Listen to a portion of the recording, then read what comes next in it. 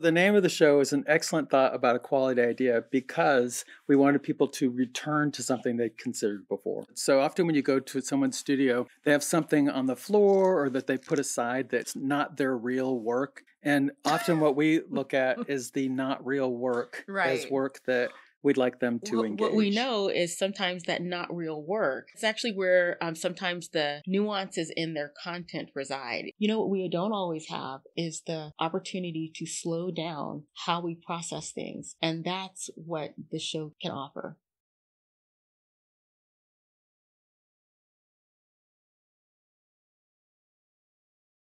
My name is Rahne Alexander. My artwork is called I Am the End of the Patriarchy and So Can You. This is my first attempt at making anything that is a painting effectively. I've typically been a writer and a filmmaker and a performer, so this is new territory for me. The artwork is comprised of 3 4-by-6-foot silk scrolls. They are all first dyed with pomegranate ink. And I chose pomegranate. The pomegranate has been a pretty significant icon for me. You know, I've resonated very much with the story of Persephone, for example, for my entire life. And so Persephone figures into this piece, and she's named in it on one of the scrolls at some point. The text on the scrolls is comprised of both commercial inks as well as some handmade inks. There's some like pomegranate berry inks that are used for color throughout. Primarily, the top coat of the text is just a resist, which, you know, because so much of my manifesto is about resisting things, I'm like, well, how can I resist using resist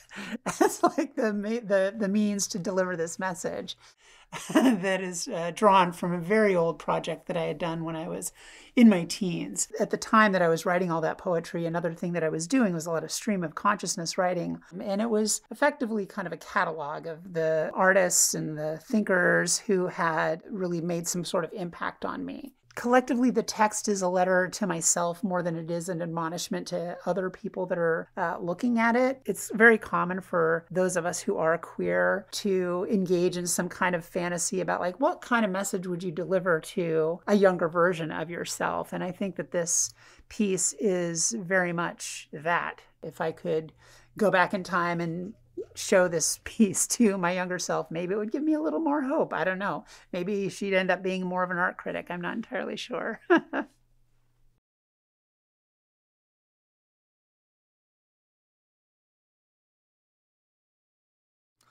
My name is Matthew Mann. The title of my artwork is Rogue Wave Zlotope.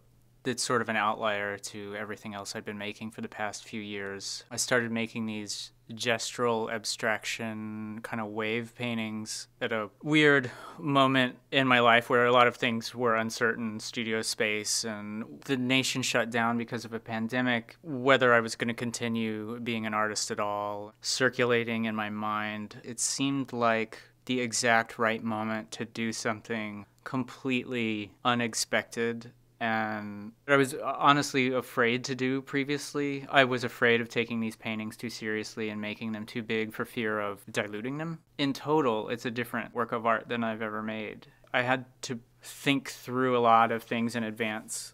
I knew I wanted it to be large. I didn't know the shape of it until I got the giant substrates that were going to eventually be cut down.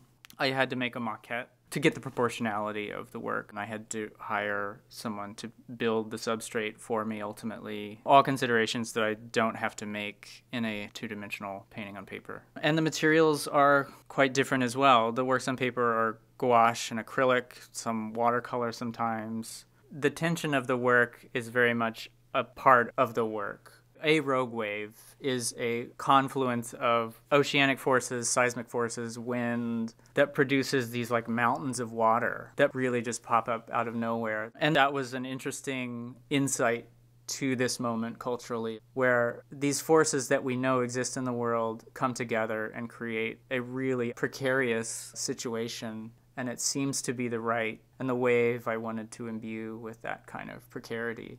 State of mind for me as an artist in this moment in our cultural history, I think.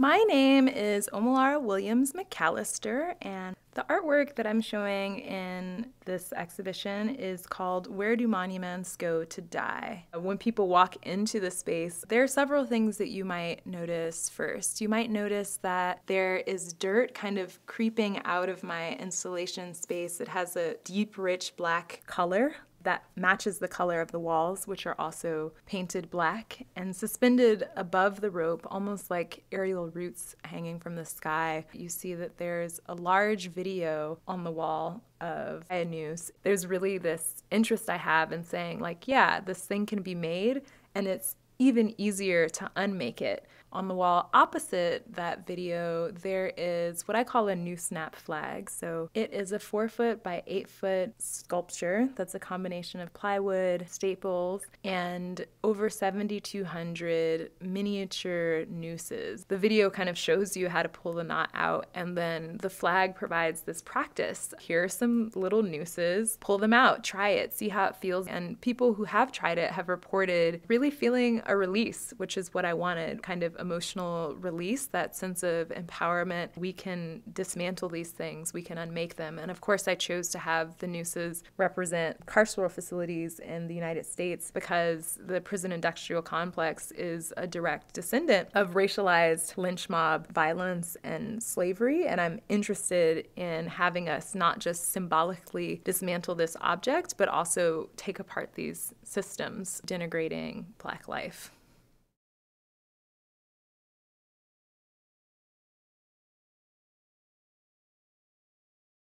My name is Zia Palmer. My installation is titled Women of the Same Blood.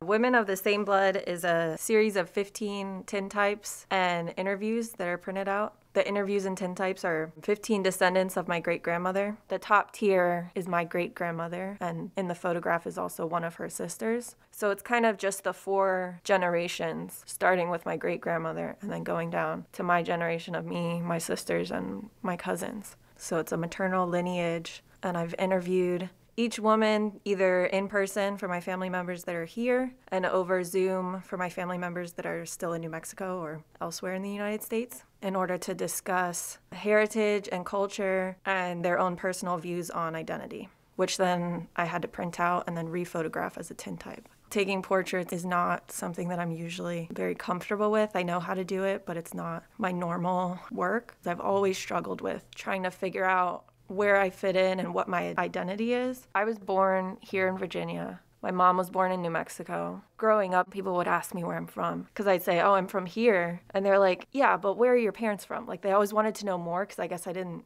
look the way they thought I should look. Growing up, not speaking Spanish and saying that you were Hispanic was kind of an awkward thing because then people say that, oh, you're not Hispanic, you don't speak Spanish. But my family is Hispanic. So my namesake is the basis of why I do my work. My name Zia is a very New Mexican-based thing. On the New Mexican flag, there's a symbol, which is the Zia symbol, and it's also a Native American sun goddess. So I think that's part of the reason why I've always felt so tied to New Mexico, even though I didn't grow up there. Like, culture and heritage is often talked about by larger groups of people, but I don't think that we think about the differences within a family and how varied it can be. The views and the experiences change by generation throughout, like, the same family. And I think that's really interesting.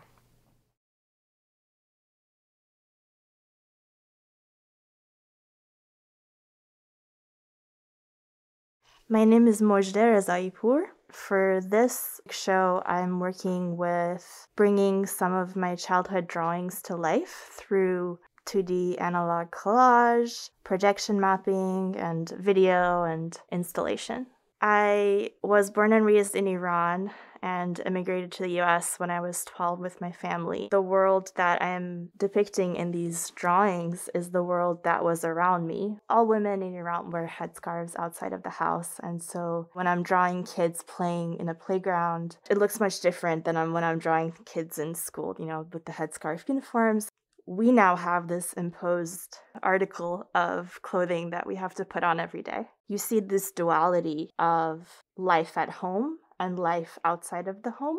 When I was growing up, a lot of people in Iran were trying to immigrate outside of the country. Due to a lot of political upheaval and economic situations, the causes of these things are overlapping. You know, it's not just the crying, there's also like scenes of war, there's like soldiers engaging in really horrific acts of violence. Those things did stick out because they are systemic oppression. I thought I was creating these separate 2D and 3D bodies of work, but after a while I realized that it's actually all connected. This like metaphor of the gardener and the flower, you know, I believe that we are all experiencing in some way the collective trauma that is present. I move through the world by feeling, and I believe that healing ourselves is a way to heal the world.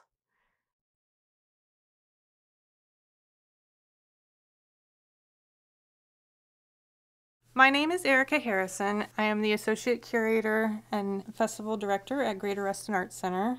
Grace's mission has been to enrich the community through excellent contemporary visual art, and I think that this particular exhibition helps bring to the forefront looking at art in different ways and through different perspectives. It's meaningful to make space for these conversations, helping the artists grow through their dialogues to make artists think about and revisit past work and try something new that was completely outside of their comfort zone. That's where it gets really exciting. You get those kind of chills when you look at the work because now you've been able to help expand their reach through effort and creativity that has gone into sharing those different perspectives and present it the way that the artist envisioned.